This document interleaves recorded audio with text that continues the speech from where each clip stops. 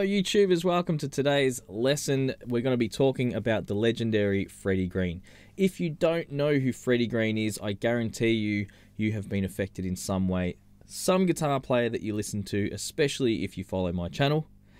Speaking of which, if you're not subscribed, please subscribe, please like, and at some point in this video, if something tickles your fancy, feel free to leave a comment. It really helps the video. So Freddie Green was a massive influence on many guitar players. Obviously, all the great jazzers like Joe Pass, Wes Montgomery, and even the hillbilly swing guys were all hugely influenced by the style of Freddie Green. Freddie Green was so influential that if you look at some charts for big band stuff, it will actually say Freddie Green style. That's an indicative of the strumming that they want. He was a legendary rhythm player. He played with Count Basie's band for over 50 years. I'll give you the really quick story. So he was born in 1911, March 31, and he died 1st of March 1987. He learned banjo off a guy called Sam Walker, who was actually a trumpet player, and I think this guy sort of instilled on him, you know, playing in a way that stays out of the way probably of trumpet players. Might have been a little bit self-interested, but hey, it definitely yielded some great results. Now, sadly, his parents passed away when he was quite young. He moved to New York, and this tragedy in some ways was probably one of the things that really helped make his career, because being exposed to so much wonderful music meant that by his late teens, he was already performing in combos and bands around New York. Now, sometime along the way, John Hammond, who was a talent scout for Count Basie, actually saw him play, knew there was something good going on, told Count Basie to check him out. Several years later, Count Basie checked out Freddie Green with a small combo and immediately offered him a job. Freddie Green was only 26 at the time. It was in 1937, in fact, when Count Basie discovered him. And he then played with Count Basie for 50 years from then on, and, you know, became the institution that we still recognize him as today. Now, what made his guitar playing special? That's something that we're about to get into in 3 different ways. I'm going to talk about his voicings, I'm going to talk about his rhythm, I'm going to talk about his melodic sense, and I'll show you what I did in that intro video as well. But if you do want the actual full lesson on that, I'm going to put that on my Patreon as a sound slice with the tab scrolling below. And also I'm going to be making a short course on how to build your own style in the Freddie Green way. So rather than just give you copy-paste ideas, I'm going to give you a background on how to do that. Even if you don't have theory, it's okay, because I'll be using shapes for you to work from. I quickly need to thank my latest Patreons as well. That's Giovanni Melendez, Not Even Found, Paul Warren Wolf, Jay McLaughlin, Denny Daly, and Gary Grant. Thank you guys so much for pledging. It really helps out. Okay, let's get on with things. So first thing, his voicings, which basically means the kinds of chords that he used. Now, let's just... That sound, very familiar. If you've played swing or jazz or listened to that stuff, you would have heard it before. It's that classic sound. Those particular chord shapes, look, other players were using things that were very similar. If we look at Eddie Lang, we look at Carl Kress and those original guitar guys, Django Reinhardt, you'll see similar voicings happening. But I guess probably the thing that made Freddie Green really unique was the sparseness in which he did it. We didn't really see so much of full chords like we might with Carl Kress or Eddie Lang. We didn't see so much of that. We tend to see more like this. Like... very sparse, okay? Especially when you consider that he was playing in a big band. It's quite interesting. Now, the next thing that you'll probably notice with his voicings, or when he played progressions, is the way he moved around. He moved around quite a lot, even with repetitive progressions, and he kept them very interesting. So I would say that's one of the things that he was the most influential of, because he made sparser playing a reality, especially amongst big bands. So instead of going...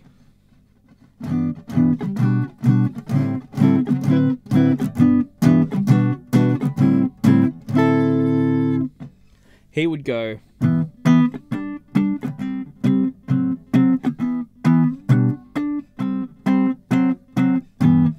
Now, furthermore, what he actually did with it to move around, I'm going to address it in number 3, but we'll look really quick. He would actually kind of move it around in such a way that would create little melodies.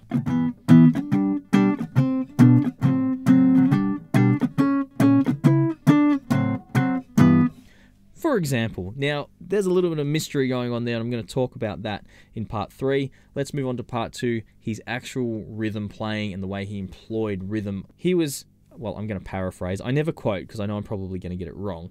So he was paraphrased as saying something along the lines of, when I play, I want to be part of the other instruments. I want to be part of the drums, or I want to be part of the bass. You know, imagine almost as if the drums were tuned to whatever the note I'm playing, myself and the drummer making that note together. That's probably not the best description, but I'm going to try and demonstrate. And if you listen to the example in the intro, I really tried to sink in top of the double bass. You will almost not know the double bass is there because the guitar should ideally be right on top of that same note. So what I'm going to do, I'm going to demonstrate this with a metronome.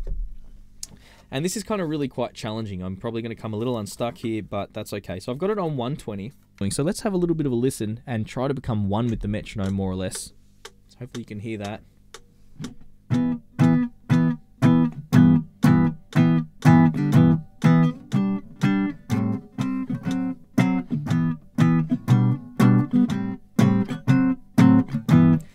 When the note becomes part of the click, it's a wonderful feeling. So if you want to develop kick butt rhythm chops like Freddie Green, that is an exercise you're going to want to master. It takes quite a lot of practice. I've spent a lot of time trying to do that. Some days I just can't even do it. It really depends. But that's a huge thing. So his ability to really hang off the other players, or really sit on the beat or in the pocket with the drummer, with the bass player, with the rhythm section, was obviously huge, because Count Basie, he was all about the rhythm. If the rhythm wasn't right, he would stop and he would get the bands played again and again at different paces till it was right. Okay, so when you've been picked by that guy, you were definitely doing something right. So that's the second part. Part 3, what I mentioned before, his melodic sense, or sense of counter melody. You listen to his recordings, and actually check out the Kansas City 6. Okay, if you can find recordings by them, you get a much better sense of his playing, because it's, you know, stripped back, you can really hear it. And with a good set of headphones, you'll notice that at times you can only hear one note. And I swear, 9 out of 10 guys will show you that these voicings, and that's the whole Freddie Green thing. But there's a little bit more to it than that, I certainly believe. Check out Jonathan Stout. He does a whole lot of great content on Freddie Green, and he's an absolute dedicatee, is that the word, of that style. So definitely check him out. He's going to take you down a whole nother pathway. But yeah, I'm sure, but most other guys don't really talk about this, but at times he's not really playing chord voicings at all. He's kind of muting a couple chords and playing a line there on the 3rd string that just sits in the right spot on the mix. Even in the big band, it's really quite brilliant. So let's say we get this same, and this is what I was saying before. Imagine I've got that tune in my head, or I'm playing that over the bass line, and I can hear a melody that goes with that.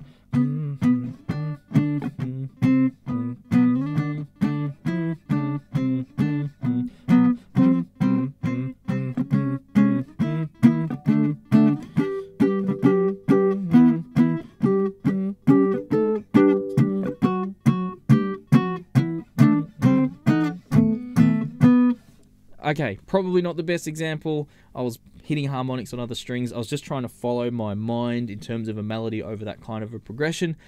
I think that's something that he was doing, and I really do think that that's what he was doing at times when I listened very closely to the recordings. If anyone out there disagrees or has a different theory, I would love to hear it. I know there's people more educated. So there you go. They're the 3 things I think that are really special. I'm going to really quickly walk you through now what I did in the intro, by the way. So I took a 1-6-2-5 progression, and I played it as a 1-6-2-5 progression to begin with. We did this G6, and I'm always muting the 5th string with these chords. And that's one of the staples as well, which I didn't mention earlier. In a way, everyone else has kind of already covered that, so it's kind of not the thing I went to, but very important nonetheless. I'm playing a G6, and what I'm doing is playing an E7, an E minor 7, but I'm, again, dropping the 5th string, so I'm not even playing an E in there. I'm playing an A minor 7, 5-5-5, again blocking the 5th string, and then I'm playing a D7 with an A in the bass. Okay, so that gets us this really nice. Now, instead of going back to G, I'm doing an inversion of G. So this is a G/B. Now I'm dropping these 2 fingers back 1. I'll explain why in a sec. So this is kind of substituting doing any kind of E. So we're substituting G with this. We're doing this weird thing here. And then we're going to an A minor. And then the D7, same as before. Now the reason I do that is instead of going to the E7 or an E minor, which is more or less setting up the A, we're setting up the A with tension here. Okay, I'm moving these two notes down towards where they're going to end up anyway. Okay, so there's a range of reasons, a range of theoretical reasons I could explain that, but the simplest one I'm going to use is just tension and movement, okay? A minor, D7. Then we do the G, and then the inversion of the G, okay? So the chords there would just be G, and I've done G, G/B, and then the chord goes to a C. I'm playing a C6, so I'm skipping the 5th string.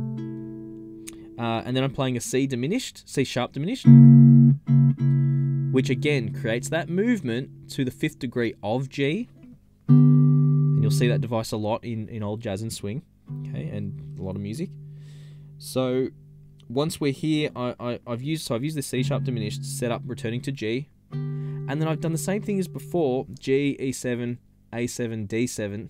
Okay, but this time it looks different because it's further up the neck in a different spot. So we're playing a G7 here, we've got the D in the bass, a B and a G, and then I play an E7, just a stock E7 with that jazz voicing, 12, 12, 13, skipping the 5th string.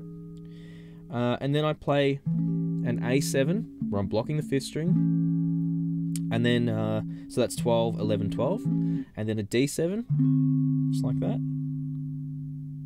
So that's 10, 10, 11. And then I finish on that same G chord I used before. Okay, so that's what I played in the beginning.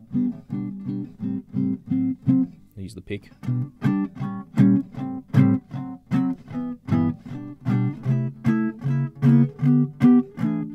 Yep. There we go, and I do that as a little turnaround at the end. So there you go, guys. That was my, just something I threw together to give you that thing. I use it in all kinds of jazz standards and all kinds of things. So check out my other videos on jazz standards. And yeah, that's it. If you want a little bit more detail on that lesson, I'm going to post the sound slice on the Patreon. So become a member if you're not. There's a heap of good stuff on there. Otherwise, please just like, subscribe, and leave some comments and whatnot. Guys, thank you so much for watching. Hope you enjoyed the video. I'll see you in the next one.